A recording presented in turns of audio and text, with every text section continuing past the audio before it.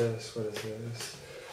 What is this? I don't know. I don't know. I can't freak out. I don't know what I'm doing. I don't know what I'm doing. First of all, relax. Don't let PT school freak you out, stressed out. Now it's going to, just because it's a lot riding on the table. You're going here for 7 years of total schooling, 3 years of PT school. It's a lot of money, a lot of effort, a lot of time. But PT is not the hardest profession in the world. Have some fun. You're going to be going to a very fun and rewarding career that makes a good, comfortable salary in there as well.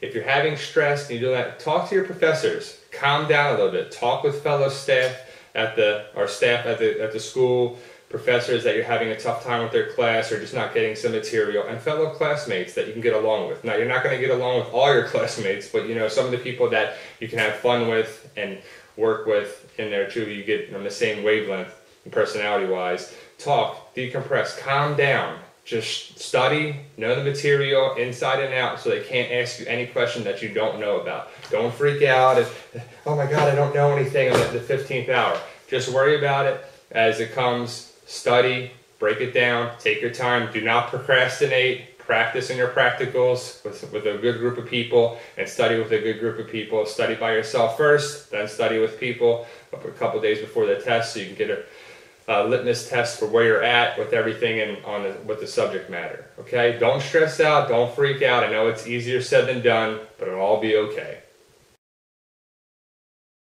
Cut expenses any way possible. Get a roommate. Live with 2 roommates. Try and have basic cable. Not really needing to get television. Just to have antenna television or something included in your rent.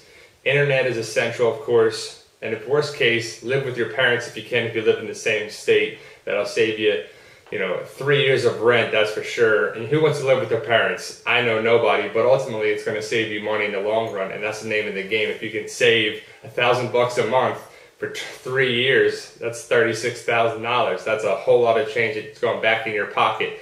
Cut expenses in any way you can around with water, electric, cheap rent, roommates, any way you can. It's going to help out a lot.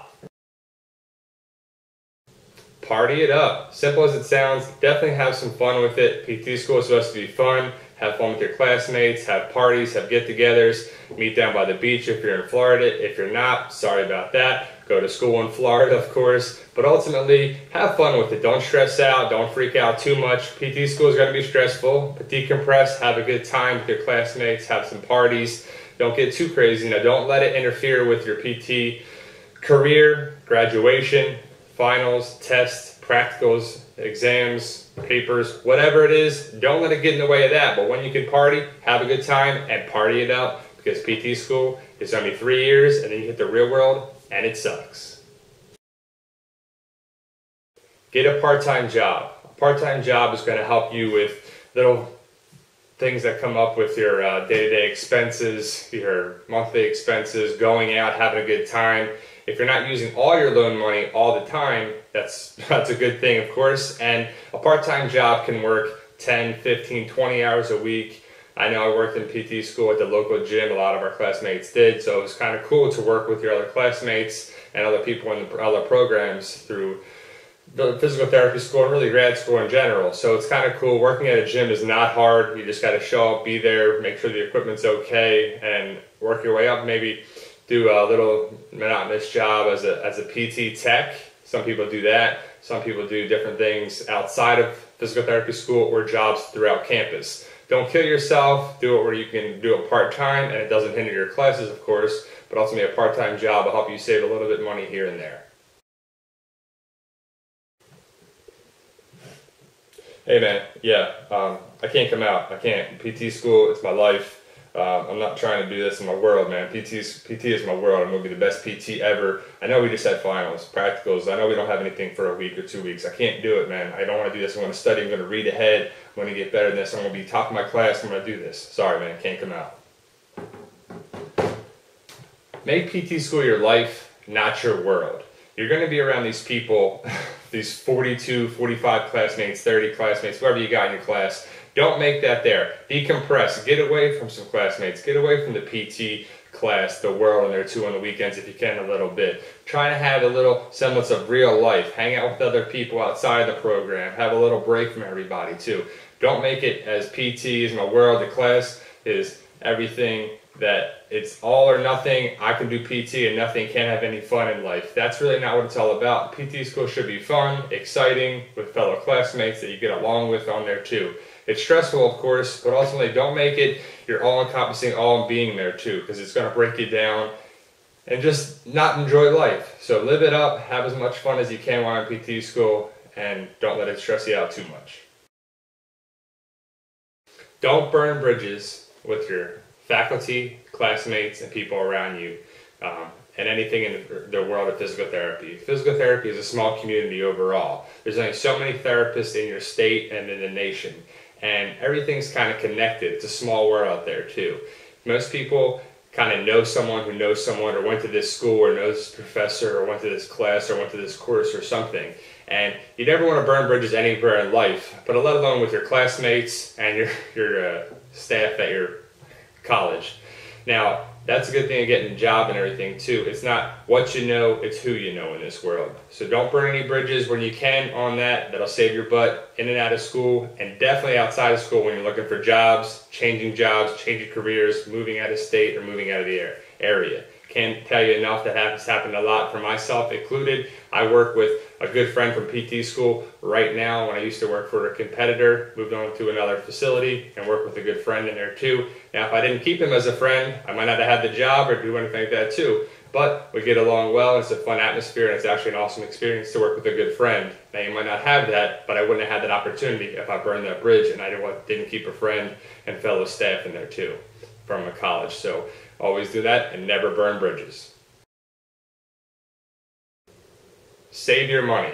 Saving your money is essential for physical therapy school. Really in life, that's pretty essential as well. But ultimately, physical therapy school is very expensive. You're going to be in debt probably $150 to $180, maybe $200,000 in just 3 years of physical therapy school, from all your expenses of tuition, books, fees, living, food, going out, just being part of life for 3 years and not making money. So $150,000 to $180,000. Save your money first and foremost before you even get to PT school, during PT school, and make your life a whole lot easier. So have the plan to do it right away, even before PT school if you can.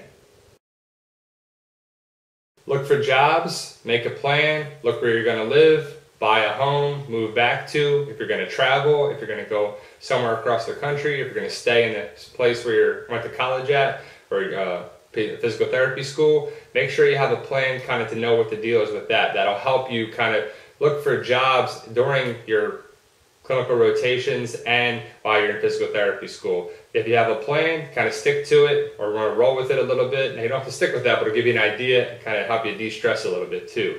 So go online, check out a couple things that are hiring. You can have an idea about salary and everything with actually real world stuff, because your staff at most PT schools don't really tell you about salary and jobs and do everything there too. You got to do that on your own. So bring that to the table to find out if anyone knows anything there too, or through clinical rotations that everyone does in their PT programs.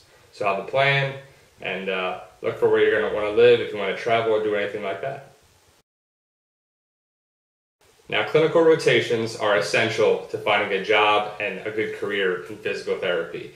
Now, clinical rotations are done in your second and third years of PT school, and they're basically free labor, real-world experience that you do in different settings of outpatient, inpatient, skilled nursing facility, acute care, pediatrics, and some specialty areas. Now, I got a job from one of my clinical rotations of my last year. Actually, my first rotation of my last year was my first job with a major orthopedic chain in the United States. I might not have got that job if I wasn't his student on there too. So clinical rotations are key. Look what you want to do in this world and of physical therapy, if you like pediatrics or sports or orthopedics or hospitals or certain areas like that too. Look at them, do a clinical rotation in a site that'll have you experience and set you apart from another person.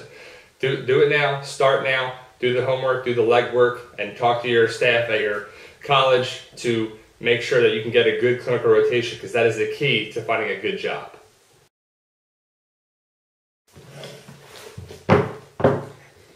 The O'Sullivan Review Book, very important to get for your national exam that you will take after you graduate. Now, if you graduate in May, you'll take it in July. If you graduate in August, you can take the test in October. Check out the FSBPT website for it. But this O'Sullivan Review book, and they have an O'Sullivan Review course, is essential to pass the test, and it's very important to do that. There's another video about passing the National Board exam. Check out that video, of course. But this is essential. Just Google O'Sullivan Review book, and it'll come up. It was 85 bucks. I think they raised the price and made it a little more pricey for the stuff that they put in there for the new test on there too. But O'Sullivan Review book, essential to pass the National Board exam.